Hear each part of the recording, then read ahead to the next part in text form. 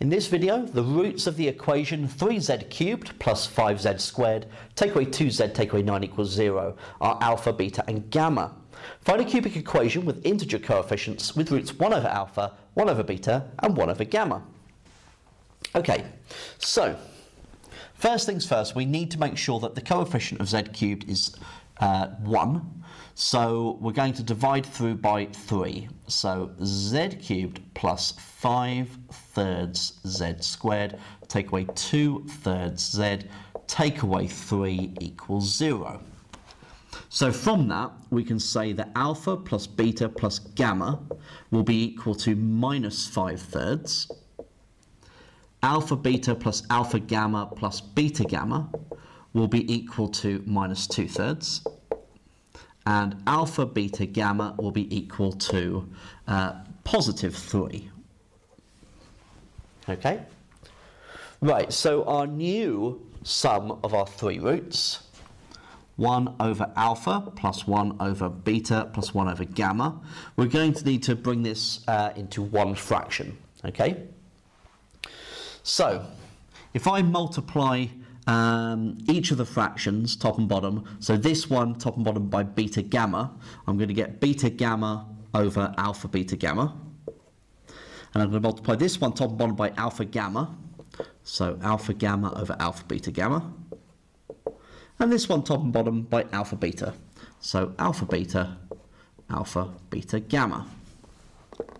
So what we have is alpha beta plus alpha gamma plus beta gamma over alpha beta gamma,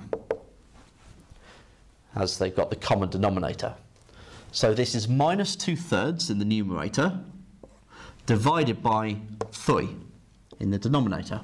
So that would be minus 2/9.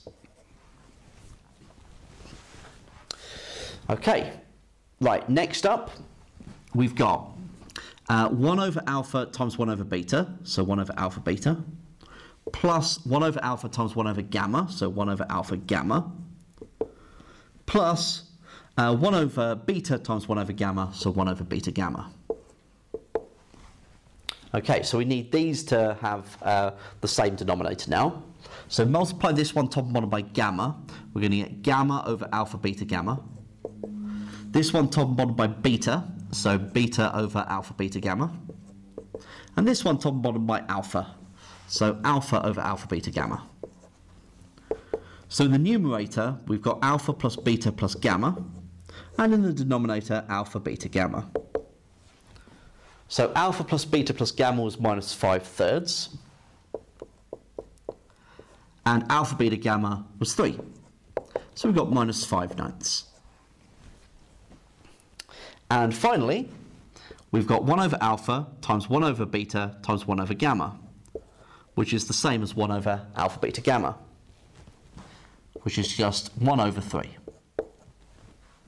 Okay, so these are the three pieces that we need. So we can say that our equation would be z cubed, then take away minus 2/9 z squared, so plus 2/9 z squared, then plus minus 5/9 z, so take away 5/9 z, then minus 1/3 equals 0.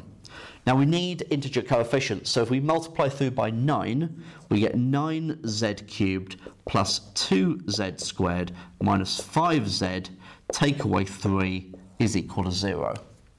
And there we have our cubic equation that has the roots 1 over alpha, 1 over beta, 1 over gamma.